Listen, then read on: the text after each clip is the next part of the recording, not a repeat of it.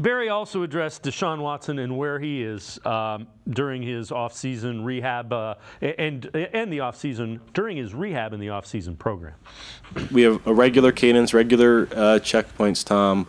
This week, Deshaun was throwing up to 40 yards. Like he's in a pretty good spot. Again, like I don't want to put the cart in front of the horse. Thank you. But he's progressing, as appropriate. We're really pleased with the work that he's put in, and really pleased with how the shoulder's responding. But we're still in the middle of a rehab process, so we know that it can take different left and right turns, but we're pretty optimistic in terms of what we've seen so far. Yeah, and Quincy, that's the thing. No quarterback has come back from that injury. That's the scary part. The good thing is Deshaun Watson is doing all the things that they want him to do.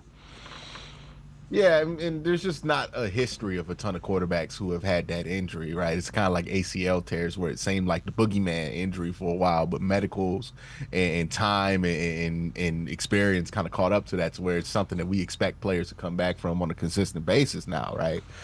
So we'll see what happens with Deshaun and his rehab progress. You just want to see him go through the steps in the offseason.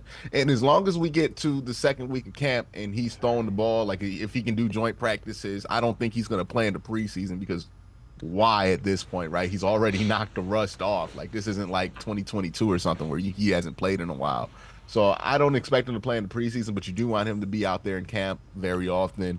And you want him to, at least towards the end of camp, not feel like he's on a passing restriction, because what you don't want to do if you're the Cleveland Browns is rush this and end up with a running back that you have to have on the pitch count and a quarterback that you have to have on a pitch count. So you got to be careful. They're going to play this thing conservatively. They're going to do this so that they can be at full go to start the season, because they need both of those guys, Nick Chubb and Deshaun Watson, to be able to kind of carry a full load, or at least one of them to carry a full load come the start of September.